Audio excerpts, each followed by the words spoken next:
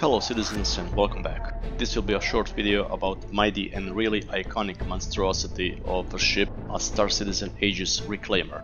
This beast is so big that I've used MISC Razor and some ground vehicles to fly around and under the ship at the end of the video. Just wanted to say that I always wanted this ship in my fleet and I finally have it. As we know, Salvage is coming with 3.18 patch and I wanted to be ready for it since I'm really excited about salvage mechanic.